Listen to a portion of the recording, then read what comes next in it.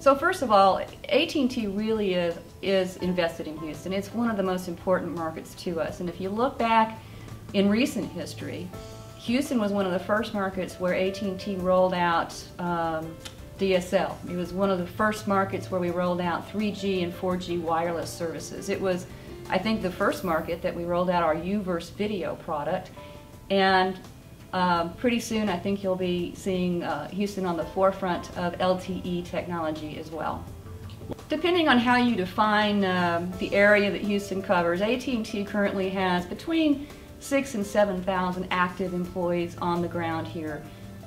We engineer and build and maintain the best wireline and wireless network in the country. We're here 24/7 to respond to our customers in any way they need. Just over the past 3 years, AT&T has invested $825 million in the Houston network. Houston is home to so many multinational global companies, and they all have a need to connect conveniently, easily, efficiently, affordably with all of their locations worldwide. And that's where AT&T really, I think, provides, that kind of anytime, anywhere wireless capability and connectivity for those clients.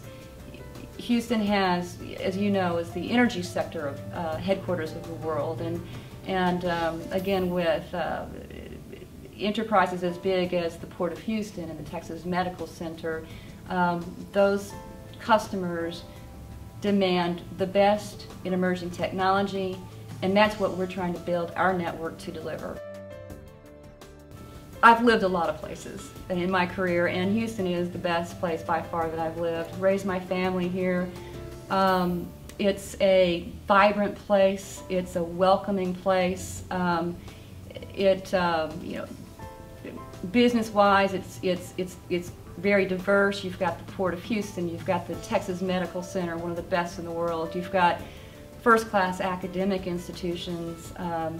The museum district, the arts district downtown, you name it. Houston is, in my mind, has been somewhat of a well-kept secret worldwide. I don't know why anybody wouldn't want to live and work here.